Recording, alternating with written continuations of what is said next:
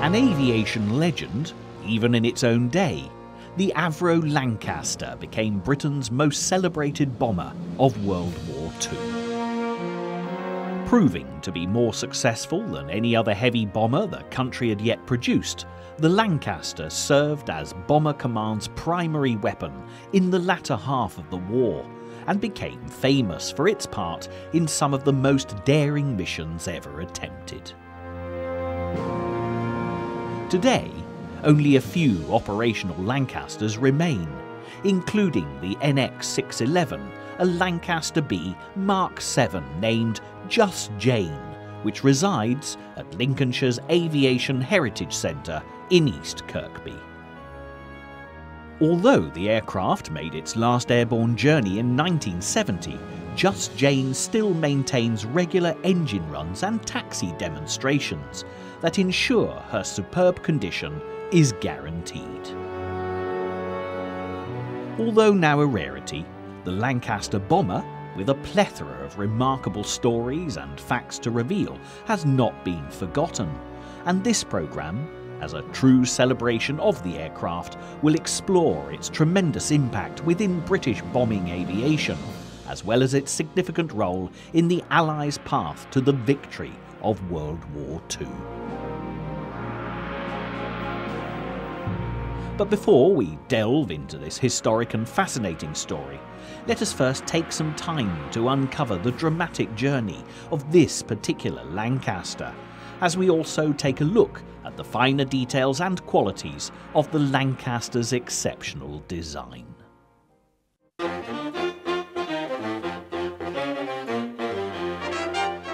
Built by Austin Motors to Far Eastern standards towards the end of the war, the NX-611 was one of 180 Mark VIIs to be produced, and was to be among the Lancasters to form the backbone of Tiger Force, the military unit created in preparation for Far Eastern operations.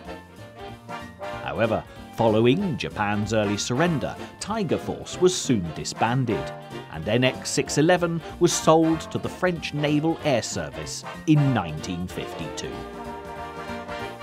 Having been painted midnight blue and converted to maritime reconnaissance standard, the NX-611's new role was to roam the Atlantic and Mediterranean shipping lanes.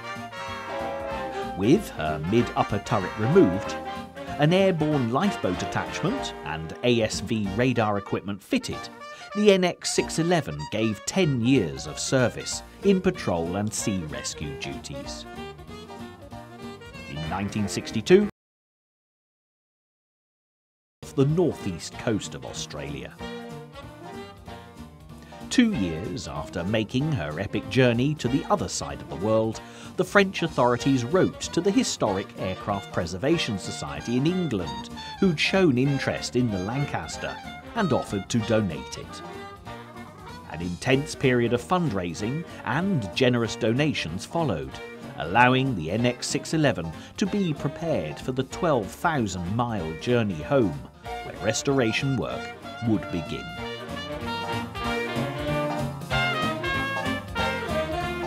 In April 1972, the Mark VII Lancaster was put up for auction after plans for an aeronautical museum in Blackpool fell through. At the time, no interest was taken in the aircraft that was now showing signs of deterioration. But just 2 days later, a private bidder stepped in, saving the aircraft from the scrap heap and securing its stay in Britain. Generously, the Lancaster was offered on loan to RAF Scampton, where a major restoration project commenced. Again, standing proud, the aircraft became the much-admired Gate Guardian of Scampton. But this, as we now know, wasn't to be the end of this bomber's dramatic story, and the Lancaster's future came into question yet again when the 10-year loan period to RAF Scampton expired. This time, however, interest in the Mark VII Lancaster was not hard to find, and after being completely dismantled and rebuilt, she's here at East Kirkby, where we can now enjoy her in full glory.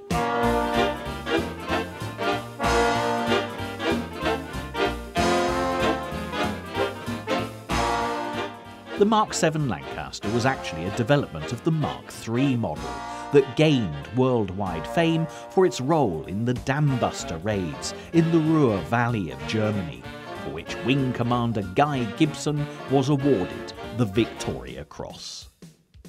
The main difference between the Mark III and Mark VII models include the replacement of the Fraser-Nash dorsal turret with a Martin dorsal turret in the Mark VII, which was placed further forward on the fuselage.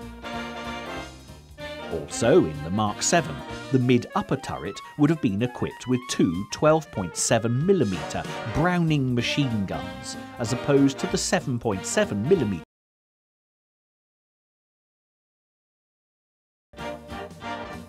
Today, Just Jane only displays dummy guns in the turrets, but the first Lancasters would have featured two Browning machine guns in the nose and mid-upper turrets, and four in the tail.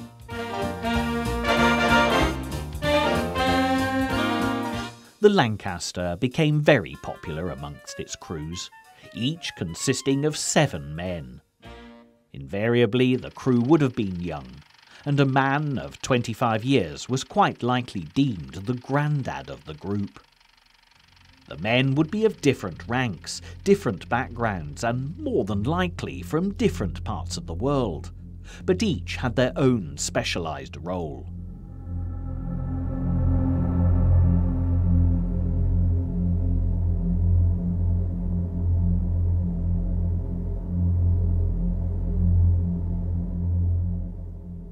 The pilot, regardless of rank, was in command of the aircraft and was assisted throughout the operation by the flight engineer, who would constantly monitor oil, fuel and pressure.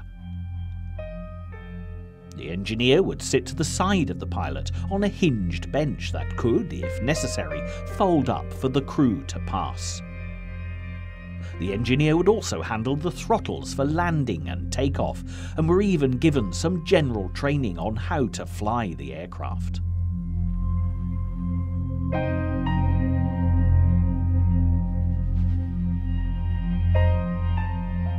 The navigator's compartment was located behind the pilot and would have been curtained off to prevent the navigator's working light from attracting the attention of German fighter planes. Throughout the Lancaster's entire operation, even in the middle of a bombing raid, the navigator would constantly be plotting the course of the aircraft and making the necessary adjustments. Behind the navigator's compartment was the radio operator's seat. This role also involved the administration of first aid, as well as having a working knowledge of the navigator's equipment.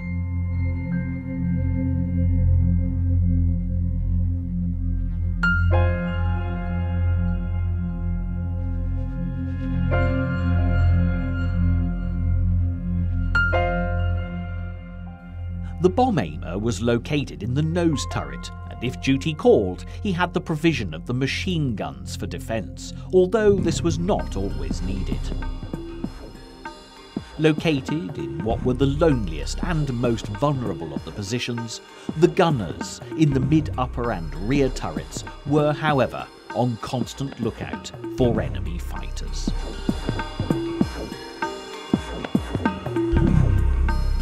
Sometimes the bombers would have to fly through a wall of enemy flak, which was designed to explode at similar heights to the aircraft, causing shards of hot metal to shoot out and rip through the thin skins of the surrounding aircraft.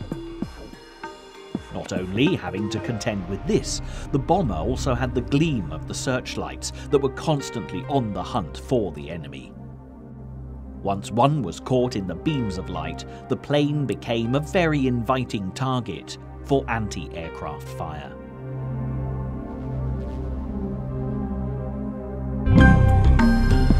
Although large, the Lancasters, if needed, could even tackle tough manoeuvres, with the corkscrew being one of the most impressive, and a good way to evade German fighter planes in hot pursuit.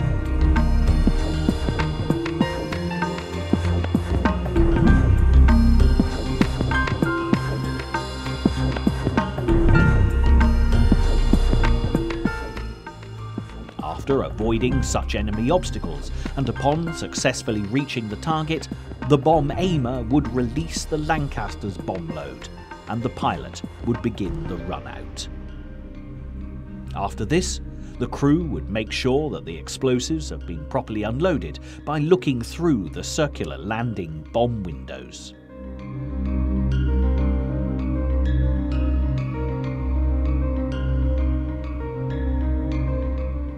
Conditions in the Lancaster were very noisy and cramped, and wearing a parachute was often out of the question in the more confined areas of the aircraft.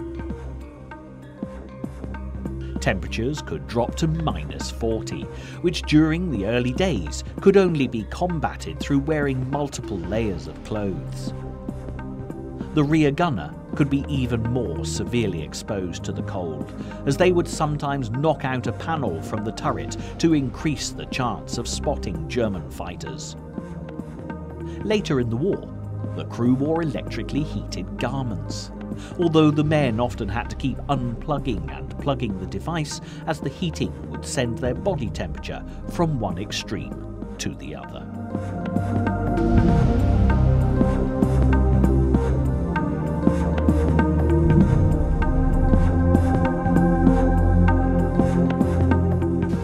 Despite the uncomfortable conditions, the Lancaster was capable of withstanding quite a lot of punishment and could easily survive on 3 engines, manage on 2, and sometimes even 1 engine could get the bomber crew home safely.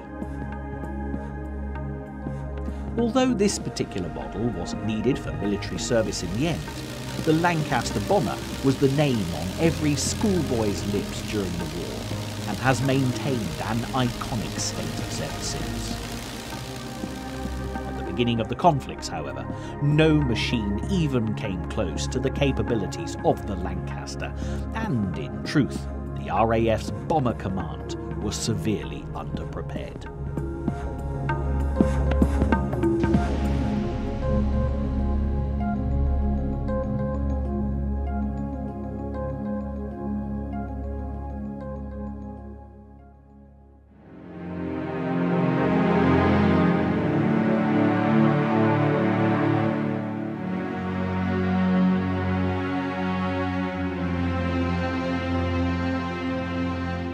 As the first months of the war unfolded, and as the enemy encroached upon the continent, the future of Britain, and indeed that of the free world, became increasingly bleak.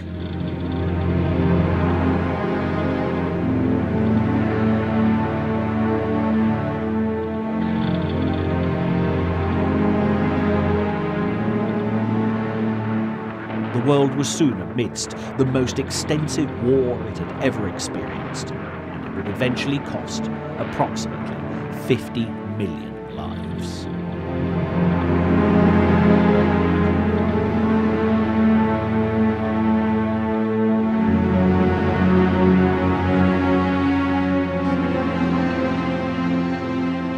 By the 14th of May 1940, the Germans had pierced the Allied front into France and continued an unrelenting progression across the country towards the Channel ports.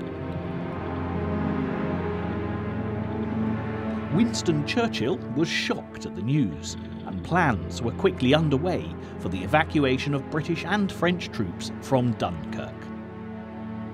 By the 4th of June, the evacuation had led to some 330,000 Allied troops being rescued, marking a major historic event. Although on the whole this was a successful operation, the fact of the matter was that Hitler was becoming a more dangerous and serious threat than ever before.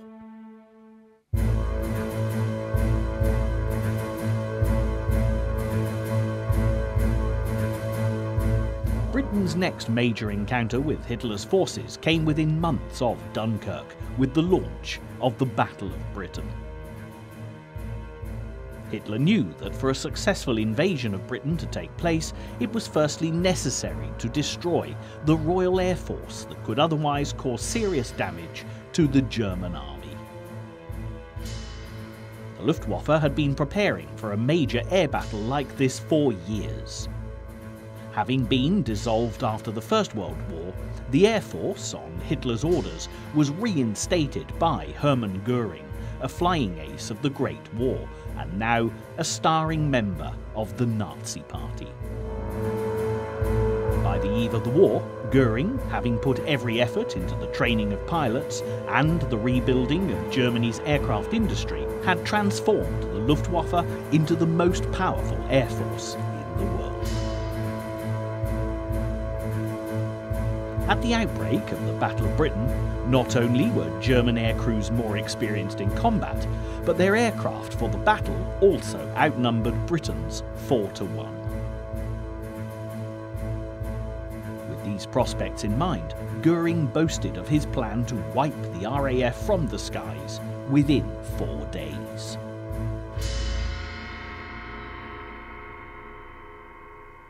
The odds may have seemed stacked against the RAF, but there were a number of factors on their side, including the advantage Britain would have by being closer to their airfields. The Germans, on the other hand, would only have approximately half an hour's flying time over England before needing to return to base. The Royal Air Force also had the benefits of the effective Watts radar system that had been installed along the east and south coasts of England, not to mention the Spitfire and Hawker Hurricane fighter planes.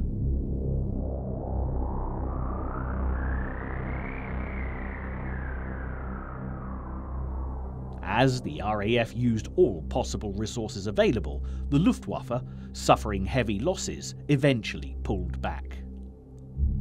The defeat of the Luftwaffe sent Göring into a political downward spiral, and Hitler, never forgiving the commander-in-chief, diverted his attention to Russia.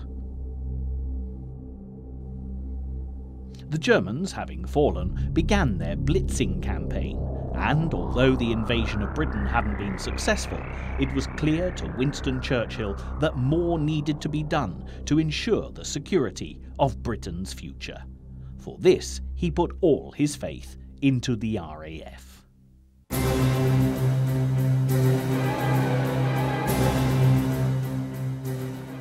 Churchill decided that although the RAF fighter planes had been the country's salvation, the bombers alone could provide the means to victory, and with this, a supreme effort went into the development of the heavy bomber.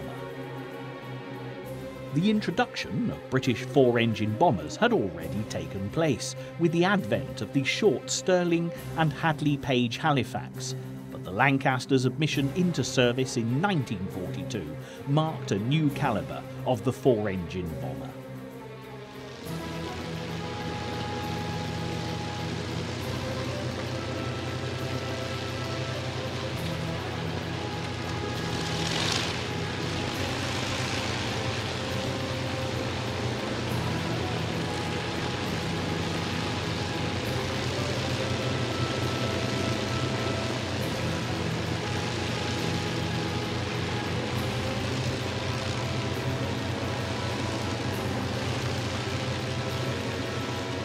Reliable, versatile and readily available, the Lancasters designed by Avro was a success from the beginning and required very few improvements from its Mark I configuration. The success of the Lancaster was born out of the failure of its predecessor, the Avro Manchester.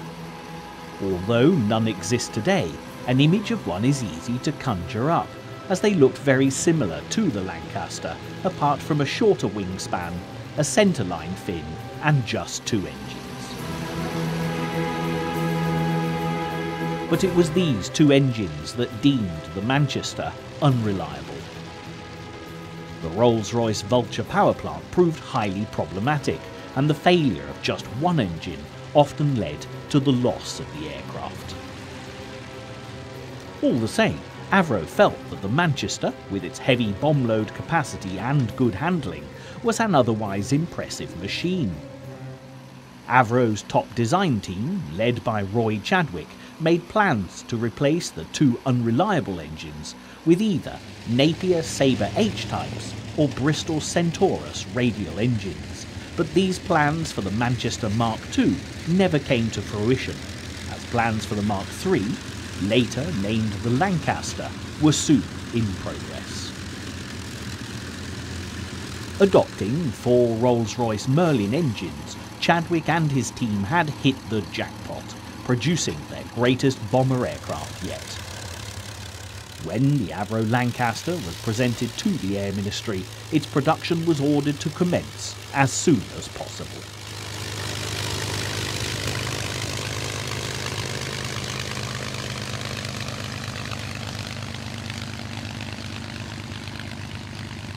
Its similarity with the Avro Manchester's design was an enormous advantage, as existing components and assemblies could be utilised. The major difference was the incorporation of the extra pair of Merlin engines, for which an extra section was added beyond the original engine nacelles.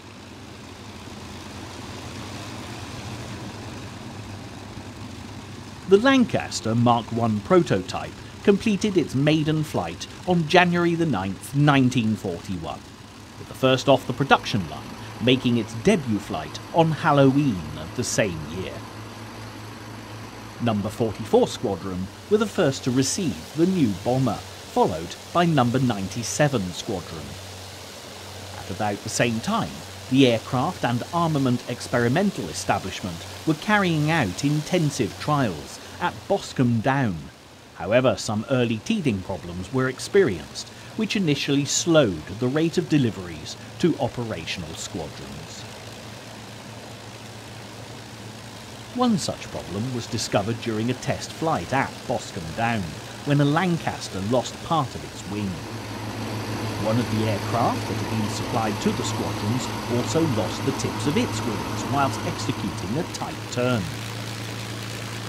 These early faults were soon resolved, after all existing Lancasters were examined and modified.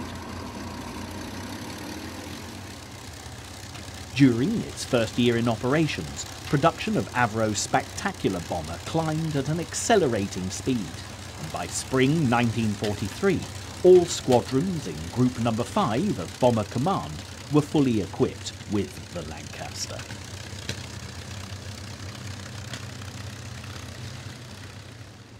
Other changes included an increased fuel capacity supply and an aerodynamically shaped fairing around the edge of the dorsal turret. Whilst improving airflow, the fairing also prevented gunfire from the turret hitting the Lancaster's airframe. Protective fairing of this type was also present around the rear turret. Another modification that squadrons would often carry out themselves was the removal of the ventral turret that was seen as pointless. Throughout the Lancaster Mark I's production life, engine power also crept up, and it was soon equipped with Rolls-Royce Merlin 22 engines, and then Merlin 24s, each in turn allowing for a greater takeoff weight, which meant heavier and far deadlier bombs. The versatility of the Lancaster for the courage of bombs was a particular asset for the Dambuster raids, for which 19 modified Lancaster Mark IIIs with Merlin 28 engines were used to carry the revolutionary bouncing bomb as masterminded by Barnes Wallis. The weapon, which was actually a backward spinning mine, measured 5 foot in length and over 4 foot in diameter, and could be accommodated by the Lancaster with the removal of the dorsal turret and bomb bay doors, which also reduced the weight of the aircraft. Cleverly, the removal of the turret and bay doors enabled the Lancaster's standard hydraulic system to power a hydraulic pump to spin the bouncing bomb that would reach 500 revolutions per minute before being released. No less than 5 companies manufactured the Mark I Avro Lancaster, including Avro itself, Vickers Armstrong, Austin, Metropolitan Vickers, and Armstrong Whitworth. Inevitably, the Lancaster's successful design was reflected by the rapid rate of its production figures, but a concern for the strain this might put on production of the Merlin engine was also raised. In anticipation for this problem, an alternative was made to use the Bristol Hercules radial engines. This marked the advent of the Lancaster Mark II, which entered operational service with No. 61 Squadron in early 1943. As it transpired, there were enough Merlin engines to go around after all, and only 300 Lancaster Mark IIs with the Bristol Hercules radial engines were built, all produced by Armstrong Whitworth. The Mark II models, apart from the engines and a slight lengthening of the bomb bay and ventral turret, were otherwise practically identical to the Mark I in look and performance. Lancasters fitted with engines built under licence by Packard in the USA were designated the Mark III and later called the Lancaster B Mark III. This was due to the introduction of new designations to the mark numbers of RAF aircraft, so that the letter B followed the Lancaster title for some models. Manufactured by Vickers Armstrong and Austin, the Lancaster Mark III made its debut flight in August 1942, going into production within months.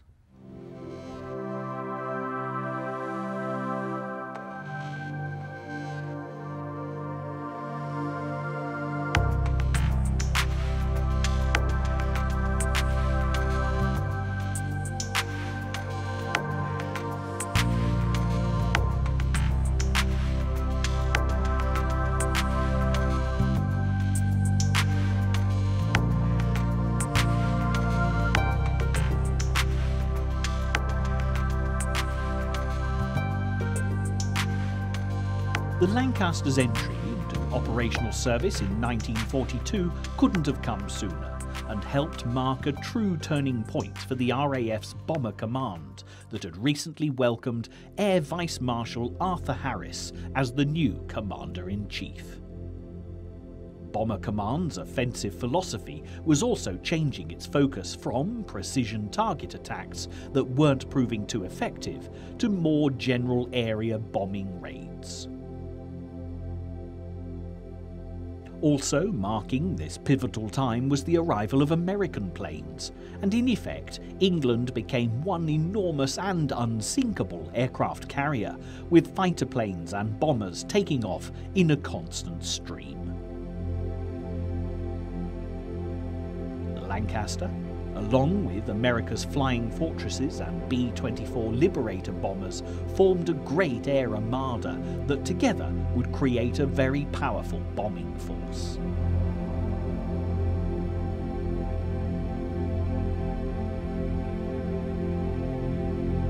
There were, however, other tasks undertaken by the bombers, and although mine-laying was one of Bomber Command's less well-known duties, it played a vitally important part during the war. One of the greatest dangers to Britain was the prospect of the Atlantic lifeline being severed, through which essential imports of troops, equipment, raw materials and food from America travelled. If the Germans could cut this lifeline off, they'd have a very good chance of defeating Britain. Therefore, mine-laying was used very effectively to restrict enemy ship movement. The use of aircraft meant that the Royal Navy didn't have to expose their ships to dangerous waters, and the mines could be laid at further ranges. Bomber Command's mine-laying operations were known as gardening.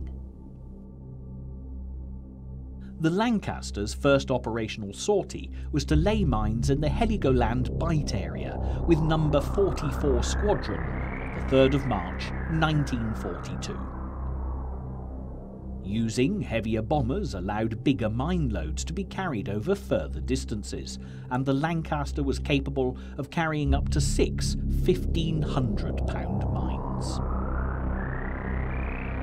In further support of Royal Naval operations, a significant proportion of Bomber Command operations were dedicated to tackling German submarine bases and U-boat factories. A small division of Bomber Command also made up the Pathfinder Force, which was established in August 1942 as No. 8 Group. The Lancasters in the group retained the standard bomb bay that instead carried pyrotechnic bombs to use as target indicators. Over time, their navigation and bomb-aiming equipment became more advanced, leading to more effective target finding and marking for the bombers of the main force. Although bombing raids could have devastating effects for all concerned, their significance in maintaining Britain's freedom was, without a doubt, crucial. The Lancaster was Bomber Command's primary weapon in the offensive against Germany's industrial and urban targets, and it was during April 1942 that the German forces would feel the first impact of the new bomber. In an extremely courageous raid by No. 44 and 97 squadrons, the target was a submarine diesel engine works in Augsburg, southern Germany, which meant the Lancasters had to cross almost 1,000 miles of France and Germany. This sort of journey held formidable dangers at the best of times, and not only did the operation involve low-level flying, but it was also executed in broad daylight. Of the 12 Lancasters employed for the mission, only 5 returned, including squadron leader John Nettleton, who was awarded the Victoria Cross for his gallantry.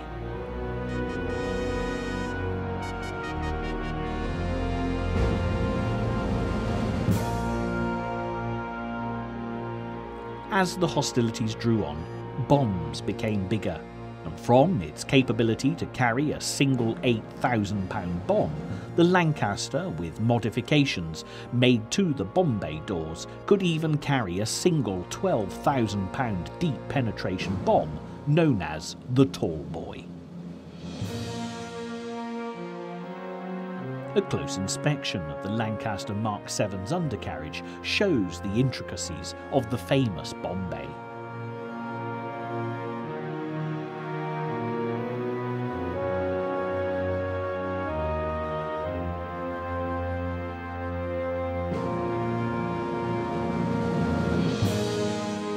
The Lancaster became even more sophisticated in August 1943 with the introduction of the H-2S navigation and bombing radar, although, unfortunately, the Germans' Naxos receiver could easily detect its emissions.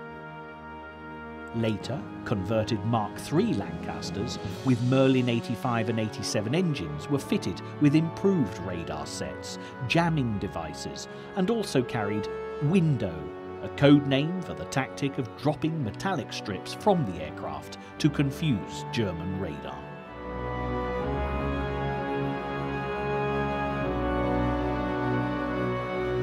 One famous Bomber Command campaign, in which the Lancaster was a significant feature, was unleashed in early March 1943. Known as the Battle of the Ruhr, the objective was to target the major industrial cities in the Ruhr Valley, thus enforcing Bomber Command's principal offensive against German industrial and urban targets.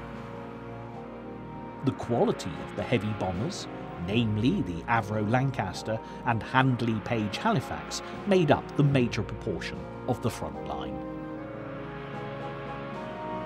It was within this campaign that the Dam Busters raid took place, becoming one of the most daring operations of World War II, and what was probably the Lancasters' most famous operation that even inspired the making of a movie. A specially selected unit formed from frontline crews of Bomber Command's 5 Group were employed for the task and became No. 617 Squadron. The aim was to cripple the industrial area and disrupt enemy production, although in reality this would require a total destruction of the 2 major dams, the Möhne and Sorpe, which was perhaps a little optimistic. Managing to breach the Merna and Eder dams, the Lancasters' role on this occasion was more successful on a different level, boosting morale at home and helping Britain's relations with its two allies, the United States and Soviet Union. The propaganda element of the raids contributed to Churchill's efforts in convincing his allies to keep their focus on the European theatre, instead of, as in America's case, returning their forces to the Pacific.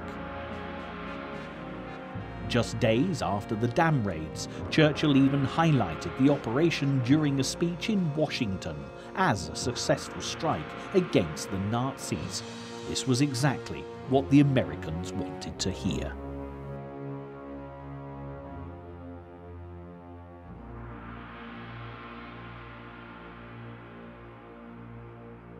The repair work that was needed after the dam raids had other helpful side effects too, as 27,000 men were taken from the Atlantic wall defences to rebuild the dam walls, whilst 10,000 men were ordered to guard Germany's other vulnerable dams, as the Nazis anticipated further raids, although this never happened.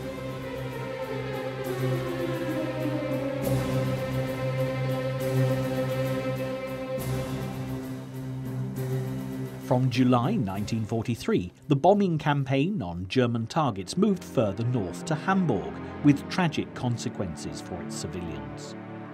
From November, Berlin was also a principal target, until in March 1944, Bomber Command switched its strategic bombing campaign from German cities and industrial areas to support the forthcoming Allied invasion of Normandy.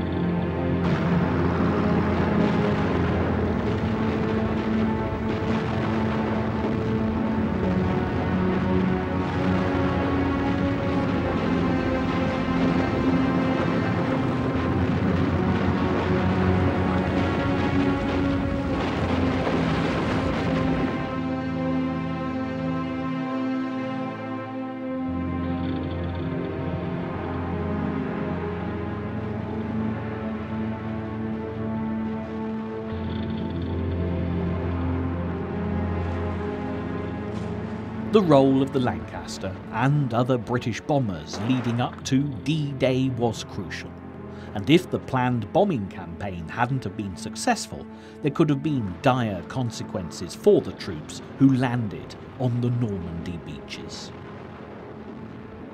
To give the invading Allies the best possible chance, Bomber Command had to ensure that reinforcements couldn't reach the Germans, and so Bomber Command unleashed a series of attacks on French rail networks.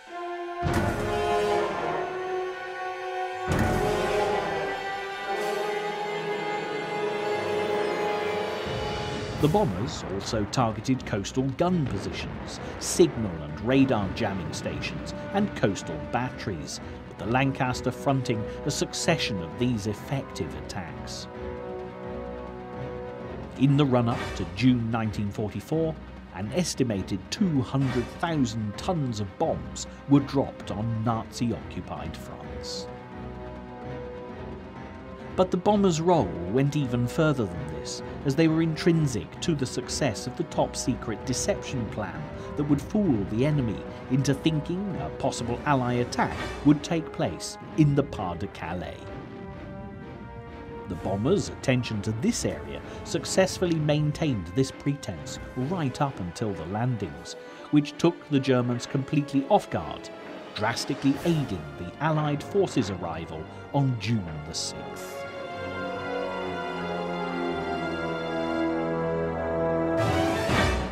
After the landings, the bombers' role was to assist the ground forces, with the first major raid involving the Lancaster support of Montgomery's assault on Caen.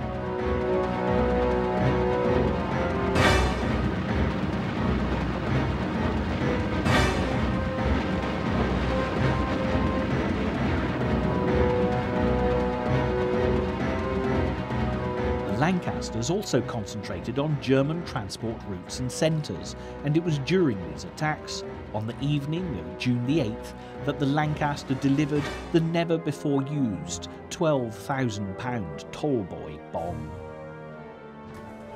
The raid on a railway tunnel near Saumur was arranged in haste as a German panzer unit was expected to travel through the tunnel that very night. 4 Lancasters of No. 83 Squadron illuminated the target with flares, and 25 others of No. 617 Squadron released their Tallboy bombs with great accuracy. No Lancasters were lost, and the panzer unit was blocked, causing them serious delays. A new bombing campaign then began, targeting oil plants in Germany that could potentially limit the fighting capability of the Germans even further. The Lancaster opened the campaign with a highly effective raid on a synthetic oil plant in the Ruhr district, halting oil production for weeks and crippling German fuel production.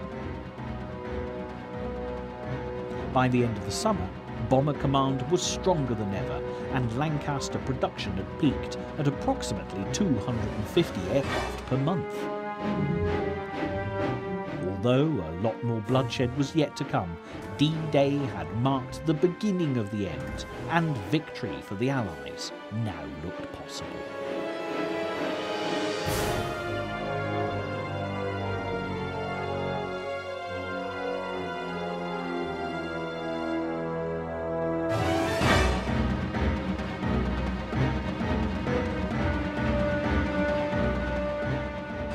But something very sinister was still to come. The V-1 flying bomb and V-2 rocket, Hitler's revenge weapons that he boasted, would win the Nazis the war. The first of the V-1, or Doodlebugs as they became known, hit London just 1 week after the invasion of Normandy, after which followed a continuous barrage of the lethal weapons, causing terror and devastation to thousands, which grew even worse with the launch of the V-2 rockets.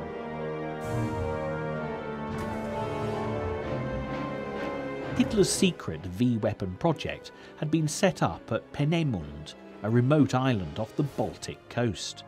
But Polish intelligence had discovered what was going on, and the RAF had received an aerial photograph of the site.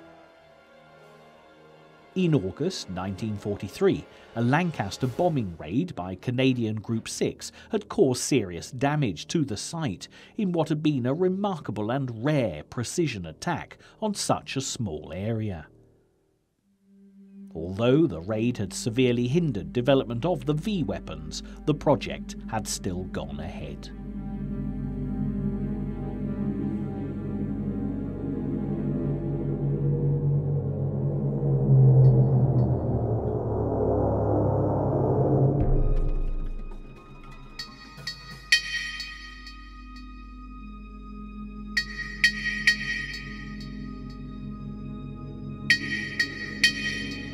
Shortly after the first V-1 attack on Britain, Bomber Command initiated a campaign on flying bomb launch sites.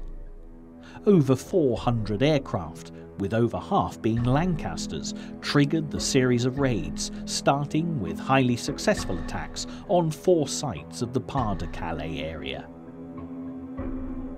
Bomber Command continued to utilise the capabilities of the Lancaster to the maximum, and as well as being a significant factor in major RAF campaigns, the Lancaster, proving itself as the best British bomber, also continued to execute special operations. The next major success of this type was the sinking of the great German battleship, the Tirpitz. Having survived several other attacks by the Royal Navy and RAF, the Tirpitz seemed indestructible, but the Lancasters' raid in November 1944 became the most successful precision bombing attack of the entire war.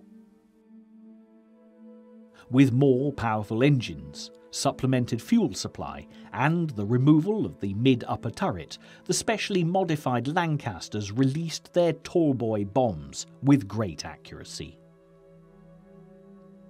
Achieving 2 or 3 direct hits, the Unsinkable was sunk, and as the last section of the ship's hull disappeared under the water, the sound of patriotic German singing could be heard from the men trapped inside.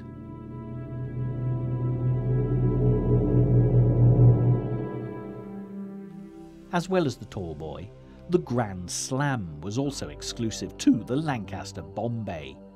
Only 33 aircraft, known as Lancaster B Mark I Specials with Merlin 24 engines, were ever converted to carry the mighty 22,000-pound bomb, and were only used by 1 unit during World War II operations, No. 617 Squadron of Dambuster fame, which used the bomb to bring down the Bielefeld Viaduct.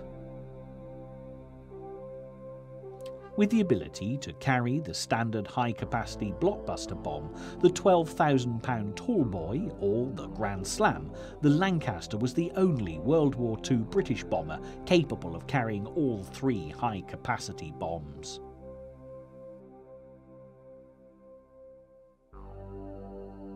The Avro Lancaster faithfully served Bomber Command, flying raids deep into the heart of Germany until the very end of the war in Europe. The last recorded bombing missions of the Lancaster took place in April 1945. A fleet of 309 Lancasters from No. 1, 5 and 8 groups attacked Hitler's mountaintop retreat at Berchtesgaden, southern Germany, causing considerable damage.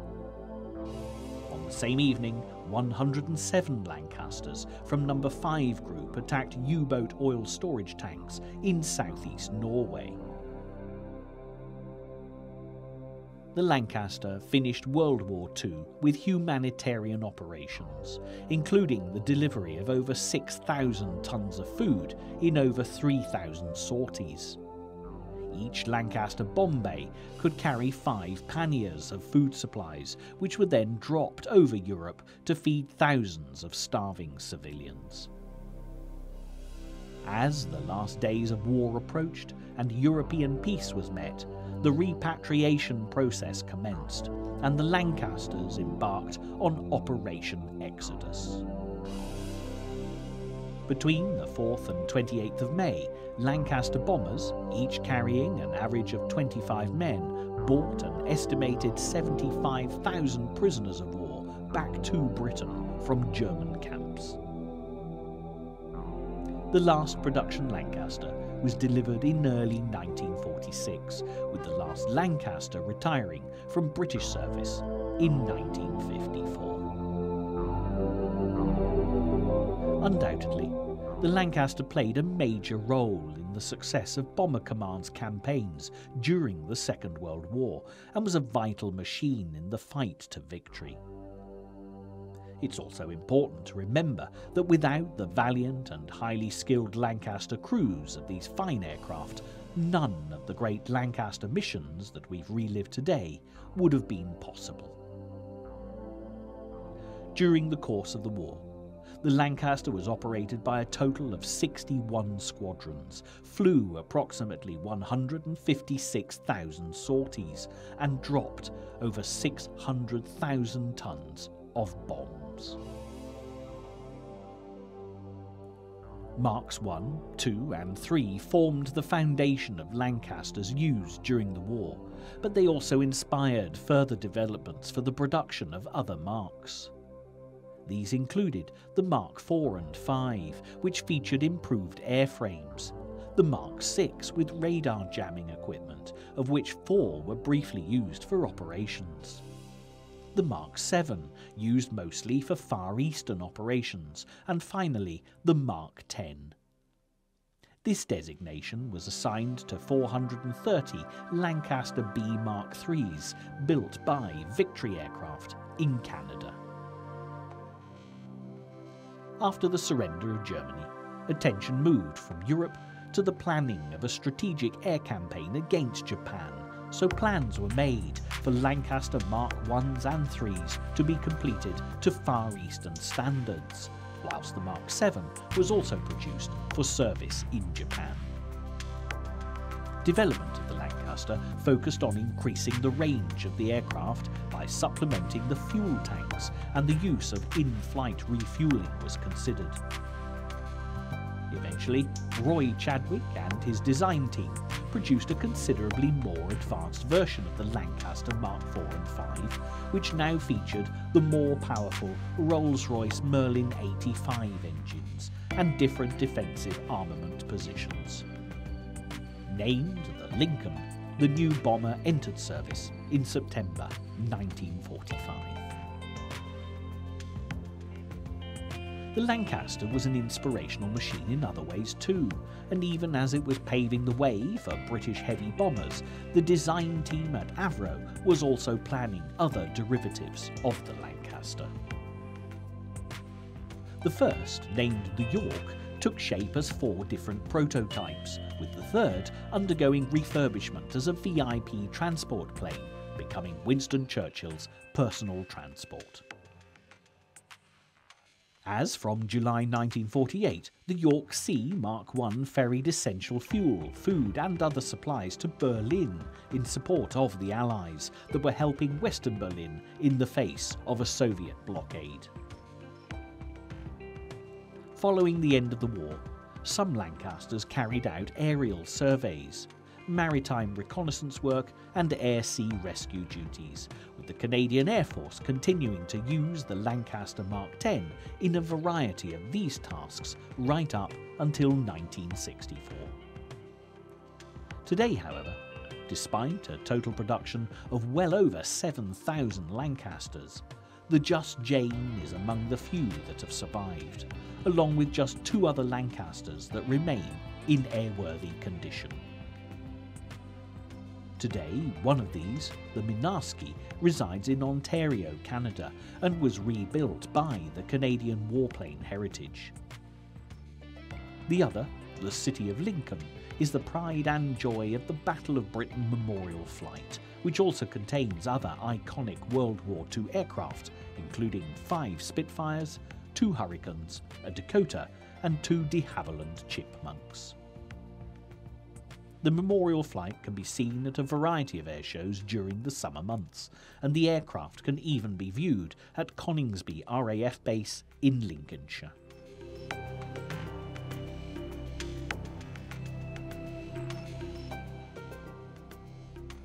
Many heroic stories have been brought back from the battlefields of World War II, including that of a Lancaster crew who, even in the middle of fierce air combat, showed acts of valour beyond comprehension.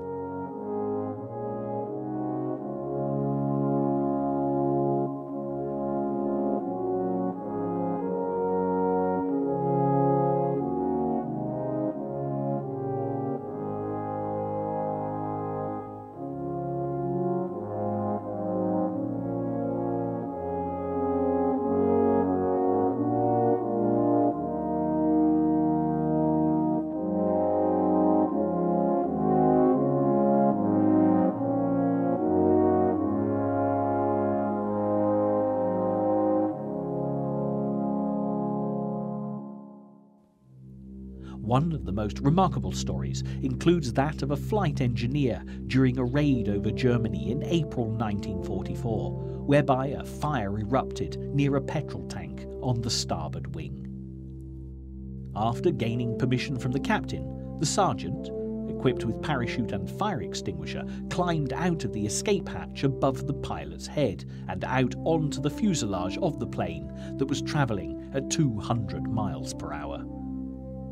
Unfortunately, however, the parachute caught on fire, the extinguisher was blown away, and the engineer was swept through the flames.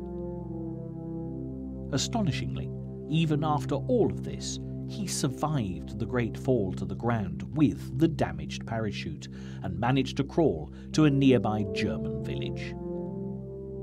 After 10 months in hospital, he was transferred to a prisoner of war camp with not a word to anyone of his remarkable story. After the war, the sergeant was repatriated with the other 4 surviving crew members who recommended him for a high decoration, and he was duly awarded the Victoria Cross. Of the 31 Victoria Crosses granted to men of the British and Commonwealth Air Forces, 22 were awarded to men of bomber command. 11 of these went to Lancaster crew members, including one to a wing commander for his repeated gallantry flying the Armstrong Whitworth Whitley, Handley Page Halifax, as well as the Lancaster. Today, Just Jane, in her finely restored state, makes an honourable token of remembrance to the many Lancaster crews who put their lives on the line during World War II, and indeed to the whole of Bomber Command. Serving in the most daring and specialised missions, as well as being the most successful British bomber of its era, the Avro Lancaster will forever retain its legendary status as one of the greatest bombers in Britain's aviation history.